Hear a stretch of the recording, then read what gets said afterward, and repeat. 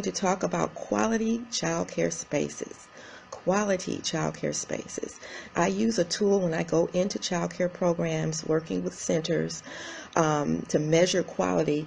And what I use is the Early Childhood Environmental Rating Scale. This is the tool that I use, Early Childhood, and we call this ECHRS in the childcare world. So I have people who have said that they don't like this tool, but I think it does a very good job of measuring quality in childcare. So that is the tool that I use, and I'm going to show it again since I have somebody else online. It is the Early Childhood Environmental Rating Scale. So this is what I use when I go into centers to measure the quality of their center. Now, is it an exact science? No. But it gives a very good guide for what you should be looking for and what you should be doing in your child care program to provide quality care for the children that you serve. So what I'm going to do is talk today just a little bit about the child care space and furnishings to make your center a quality center. And the first thing I want to talk about is the size of the center and the space, sufficient space for a child care center. In Wisconsin, where I'm located, the requirement is 35 square feet per child. 35 square feet per child. That's not a lot of space. So I really think that it probably should be a little bit more. So if you're opening a center, try to figure on having a little more space. And also, you're going to take away the space that you're using for items that are not movable. So your shelves and your cribs and things like that, you're going to minus that space out. So whatever left that you have, you measure that space. Okay. And then natural lighting is a very big thing in childcare. They like to see, and according to this tool, it's a good idea to have windows in the childcare center that can be manipulated, that can be controlled. So you want to have windows, and then you want to have blinds or curtains on those windows.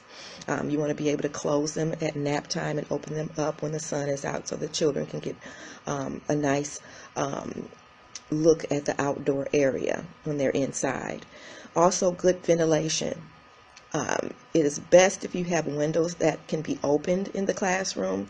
If not, if you have some type of fan or ventilating system, air conditioning system, that will work as well, because you need fresh air continually going throughout the center so that it creates a healthy environment for children.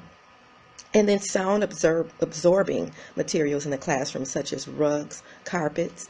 I always say that a good rule of thumb is to have 2/3 of the classroom carpeted, or have rugs in about 2/3 of the classroom. Of course, you don't want to have rugs in an area where you're going to be eating or doing art projects and things like that. So aside from that, all the other spaces, most of the other spaces should be carpeted. And then all items, and this may seem like a no-brainer, it may seem like common sense, but believe me, I've gone into centers where this is an issue. All items, materials, walls, floors should be clean and in good repair. So sometimes when centers are open for a while, they don't notice things, and sometimes it takes a fresh eye, someone freshly coming into the program, to take a look at what is actually going on there. And you may see a chair that's wobbly that needs to be taken out. There may be a broken item, a toy item that needs to be removed. There may be a hole in the wall or in the floor that needs to be taken care of. So just making sure that you have your teachers in the classroom pay close attention to that, and to make sure to report anything that may not be repaired properly or in disrepair, and remove it immediately from the classroom. And in regard to furnishings for routine care, play, and learning, when you're out and you're purchasing items for your child care program, tables and chairs, we know that to buy children's tables and chairs, but sometimes we put the preschool chairs and tables in the toddler room. And so we have to make sure that it's scaled to the size of the child in that particular age group. So a rule of thumb is that the child should be able to sit in the chair comfortably with their back to the chair, and their feet should be able to be planted securely on the floor. And also their elbows should be able to fit on the table. and their knees should fit securely underneath the table. Okay, so that's the rule of thumb. So have them sit down and make sure that they are able to sit comfortably in the chair. Their knees are comfortably under the chair. Their feet are planted securely and flatly on the floor, and they're able to get their elbows on the table. And that's how you'll know if that is suited for that age group. Also, cubby spaces, and I had someone ask questions about this. The cubby spaces where children keep their materials, their art supplies, their clothing, extra clothing, coat and all that, it should be inside of the classroom. These items should be inside of the classroom, not outside of the classroom. And the reason for that is that it becomes a supervision problem if it's outside of the classroom, because we are constantly sending children in and out of the classroom to go put things in their cubbies, to go get things out of their cubby. And the time that they're out of the classroom is time that we don't see them. We can't supervise them. We don't know what's going on. And we don't ever want to have a child in our program or in our under our supervision and we don't see them. We need to be able to see them at all times. So we want the cubby spaces to be inside of the classroom. And also regarding shelves and toys in the classroom, your shelves should be scaled to the size of the child as well. Everyone should be able to securely and comfortably take toys off of the shelf. So if you have a toddler classroom, those shelves should be a little lower than it would be in, say, a preschool or a kindergarten classroom. You can't use the same shelving for all of the child care areas, because you want the child to be able to securely get things off of the shelf without having things tumble on top of them.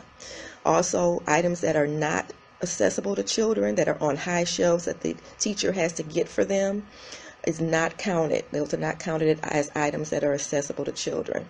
So if there's something that's on a high shelf, we don't count that as being accessible to children if the teacher has to go and get the item off of the shelf every time for the child. So I know art supplies and things like that, we keep those on shelves out of the reach of children, but we can't really count that as accessible to children if it's not where they can take it whenever they need it. So next week we're going to talk about furnishings for relaxation, comfort, because this is very important in child care programs, that they have a space that is comfortable aside from other children, where they can relax and they can get away from the hustle and bustle of the classroom if they need to steal away for a moment and collect themselves or just want some time to themselves. So we're going to talk about what's needed and what's required in that space as well. So thank you so much for visiting me today. And again, I want to give our website. We do offer online child care training. We do consulting services within our state, Wisconsin, but our continuing education is online and available and approved by many states. So I want you to see that and the hearts there. And also, again, I want to promote the Perry Girl community, perrygirls.com. If you want support and love from the community, go ahead and join that community and see how that works out for you. So again, my name is Tina Oliver.